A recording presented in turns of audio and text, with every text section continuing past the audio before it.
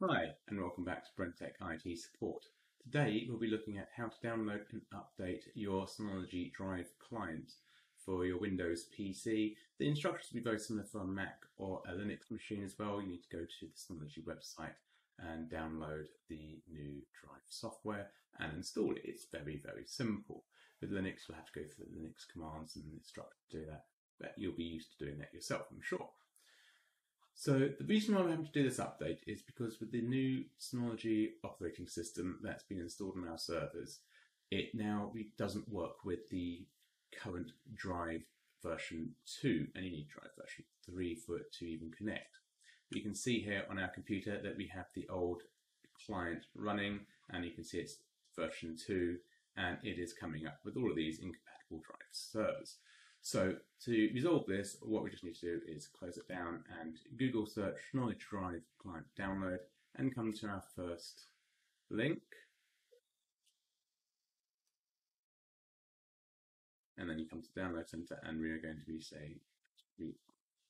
with a NAS product, and it will be the DS9.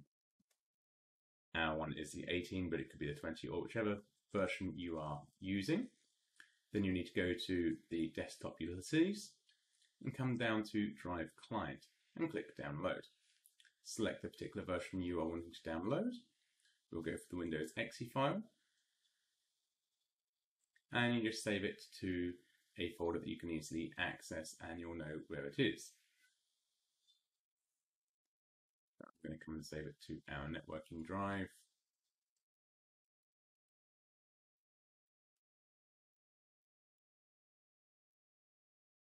It doesn't stop having Windows network access to it. It's purely just the Drive client for Drive files and folders that is affected by this. Close that window once it's downloaded. Double click and run. Say yes. Select English. Next. Of course you agree, you haven't got a choice.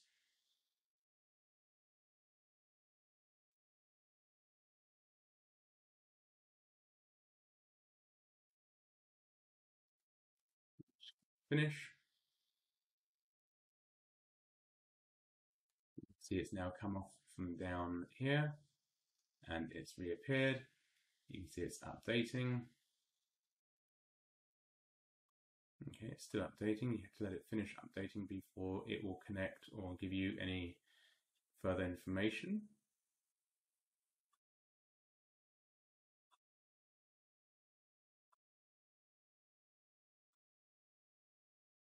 Okay, it's now up to date.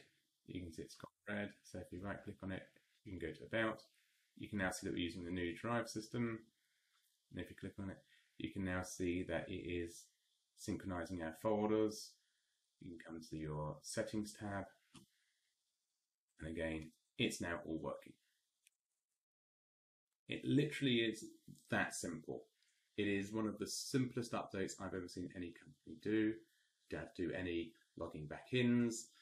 It just worked. Very well done, Synology, for that. Thank you very much. It would have been nice to have been clearly informed that we needed to have done the update before we updated the server, so we could push that information out at the same time rather than doing multiple information emails letting people know.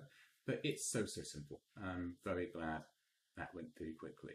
We'll be doing another video about the actual new version 7 operating system as well for Synology later on.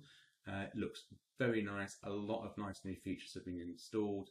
They've included some of the updates I actually requested. I assume lots of other people requested the updates as well, such as when the client device was last connected to Synology Drive, because there's no point saying it was connected for so many hours. Well, when was so many hours connected? So it's really nice, the new system, and we'll be getting that into a later video. If you did find this video helpful and you enjoyed it, please do give it a good like, comment, subscribe, and leave us comments. They're always very good. We do appreciate all the comments, and if you do want to buy anything from our channel, please do use our affiliate links in the description below of any of our videos. They are helping our channel grow. They are helping to fund the production of videos and pay for the equipment. So we really do appreciate all your support. It's much appreciated. Kind regards. I do wish you all the best. Take care. Bye for now.